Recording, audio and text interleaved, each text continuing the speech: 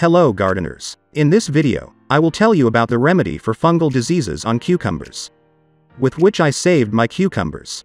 This tool is cheap and available to everyone.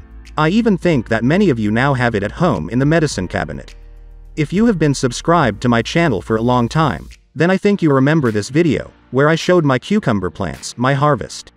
How well they grew. But I needed to urgently leave for work. I did not visit my greenhouse for several days, since I have it automated. The windows themselves open, and the greenhouse is ventilated. Scheduled watering starts on its own.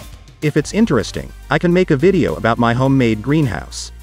Then here are my cucumber plants due to differences in night and day temperatures, when it is hot during the day and cool at night. And at this point, a large amount of condensate is formed. The plants were infected with downy mildew. No one is safe from it. The main thing is to detect it in time and take action quickly. This disease looks like this. On the leaves of cucumbers, this is noticeable immediately. First, light yellowing appears in the form of spots, and then if you do not take any measures for treatment, then the downy mildew fungus begins to spread along the leaf, and as you can see, it settles on the lower part of the leaf, and if you do not keep track, then the leaves are completely turned yellow. The cucumber plant will begin to weaken, since such a leaf cannot carry out photosynthesis, which means it will not be able to absorb food from the soil. Therefore, the crop, as well as the leaves, will turn yellow and fall off. And as you can see, I carried out this treatment and will show the result now. I have not cut the lower leaves yet, but as you can see, there is no fungus on the upper leaves. Cucumbers continue to grow normally, absolutely healthy, and I continue to harvest from them. But this disease manifests itself at special moments. Firstly, if high humidity is created in the greenhouse. Also from temperature changes, when it is very hot during the day and cool at night. Again, condensation appears and collects in the form of moisture on the leaves. Bacteria thrive in these conditions. And in open ground it is even easier for cucumber plants to become infected with this disease.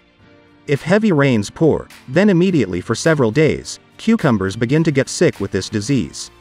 As you can see from this video, I defeated the disease. At the bottom of the leaf there are now absolutely no spores, and no signs of this fungus. And I used the usual hydrogen peroxide from the first aid kit, at a concentration of 3%. It is cheap and also, most likely you have it available at home. And since my cucumbers were already sick, I decided to conduct an experiment on them. I treated several bushes with pure hydrogen peroxide, used this spray, and treated the rest of the bushes with hydrogen peroxide diluted in proportions of 1 to 3. Respectively, for 100 milliliters of peroxide, added 300 milliliters of pure water. As a result, both treatments showed excellent results. All my cucumber plants recovered. The fungus was completely destroyed. And most importantly, on those plants where I sprayed with pure peroxide, the leaf was not damaged, only the fungus was destroyed. But when using this tool, you need to remember a few nuances. First, the downy mildew fungus lives only on the underside of the leaf. Accordingly, you need to carefully spray from the underside, and if you process on top of the sheet, then this remedy will not help. The second rule is to stick to the dosage that I called.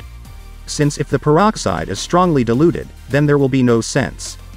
The fungus will not die and will continue to grow on your cucumbers and destroy your plants. As you can see, my cucumbers grow normally, they do not get sick. And the lower leaves that have suffered from the disease will not recover, so I gradually remove them.